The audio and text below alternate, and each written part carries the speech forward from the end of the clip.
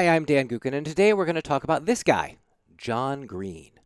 Now, John Green, according to Wikipedia, I have his page up here, he's an American politician and attorney, former peace officer, originally from Texas. Now, he moved to Idaho.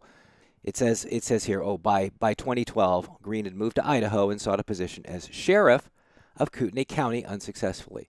When Green came here, he immediately decided that he would either join up with the far-right North Kootenai County alt-right, redoubter, that fringe of the Republican Party, and embrace them because he wanted to be a constitutional sheriff, when, of course, this constitutional sheriff thing is nonsense. Actually, I support the argument, and you can call it a conspiracy theory, that Mr. Green and others who have ran for sheriff in Kootenai County believe that somehow the sheriff is above federal law and that they can go ahead and practice whatever they want to practice, and I'll get to what Green was doing in a few seconds.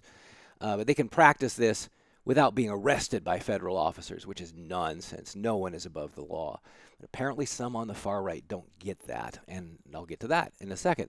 So Mr. Green moves from Texas here, thinks that he's going to become sheriff. He runs in the 2012 primary. Here's the results. And he doesn't do well. He comes in last in a three-way race. But this doesn't deter him. He still wants to be sheriff. Badly, he runs again in 2016. He can bide his time for 4 years. And again, he comes in last. Not to give up. He's one of these guys who desperately wants to be elected to something. So he decides he's going to run for a position he doesn't want, which is in the state legislature. And by God, he wins. He has name recognition, and poor Doug O., who did get elected this year, he lost to John Green on name recognition, I'm assuming, even though there's a lot of wackos up north. And they probably supported John Green and thought it was awesome that here they had John Green in office until all of a sudden John Green gets convicted for tax evasion. So here's a letter from the State Attorney General, Lawrence Wasden, to Speaker of the House. John Green was convicted of a felony by a jury. 12 of his peers in Texas, by the way, cannot escape the long arm of the law. John, as a lawman, you should know that, convicted by a jury of conspiracy to defraud the United States. So I'm not going to get into the details of what he did, but this guy's a tax cheat. Thought he was smart enough to outsmart the IRS, and we have like almost 100 years of people trying to do that and failing. Pay your damn taxes. So Mr. Green is now the subject of a resolution that was submitted to the Kootenai County Republican Central Committee this past Tuesday. North. And I was there. I'm a Kootenai County Republican Central Committee member. If you think that some of the SJWs hated me for my last video, the Central Committee is not going to like this, because I'm going to tell you what they did. And one of the reasons I stayed until 10 o'clock, it was a 3-hour meeting, was specifically for this resolution. I'm going to put it up on the screen. It's long, but the gist of it is we, the Republican Central Committee, think that the government is being a bully to John Green. John Green was falsely accused, blah, blah, blah, whereas. The second page contains the resolution.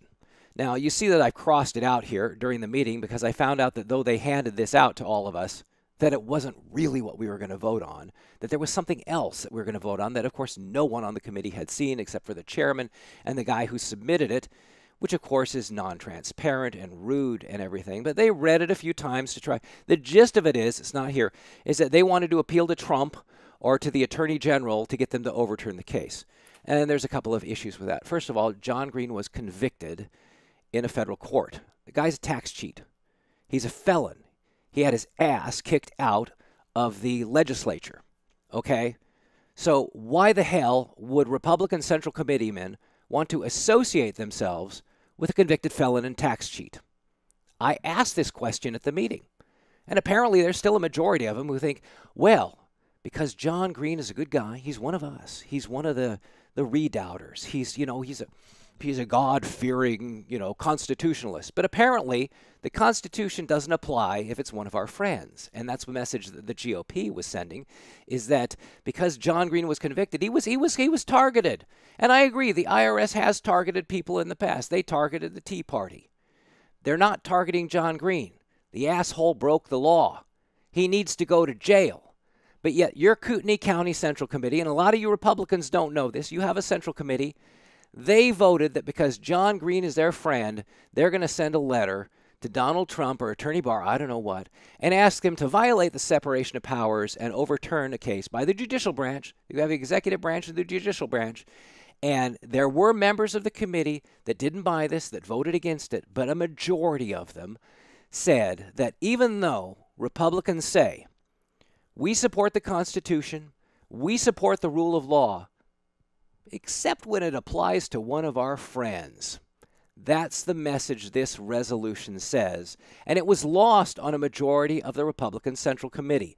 And of course, one of their arguments, which was hilarious, was, oh, well, we'll just send this to Trump.